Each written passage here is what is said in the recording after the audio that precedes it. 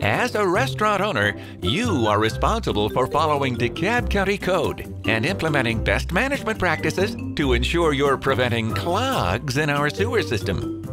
I'm here to help ensure your business is following the county code and disposing of fats, oils, and grease, or fog, properly, so our sewer system stays clog-free and does not overflow. County code requires that you have a grease interceptor and maintain it. Your grease interceptor is required to be pumped out and cleaned at the frequency stated in your discharge permit. As county inspectors, our job is to evaluate your grease interceptor at your location. Part of that is inspecting at least annually to ensure your interceptor is performing efficiently. You must also keep a maintenance log on site for your trap or interceptor.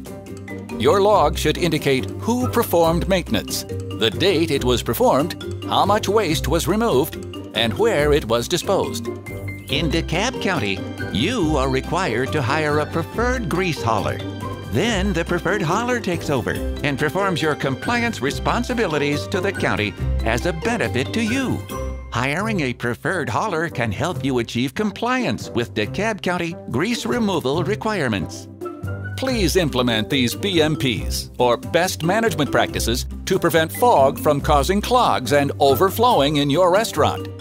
Scrape food scraps into the compost container if you have one, and grease and oils, warm and cool, into trash before washing dishes.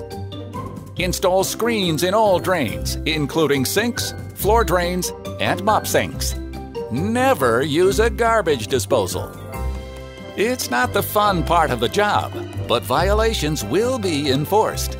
This code is in effect to protect beautiful DeKalb County, where we live, work, and play.